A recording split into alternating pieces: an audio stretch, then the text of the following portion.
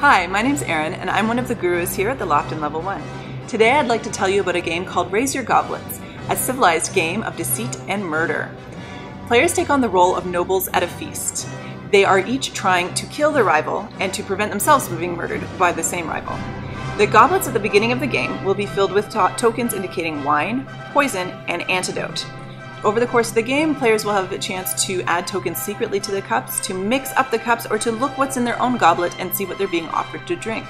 Eventually, one player will propose a toast, at which point everyone will drink what's in the goblet in front of them.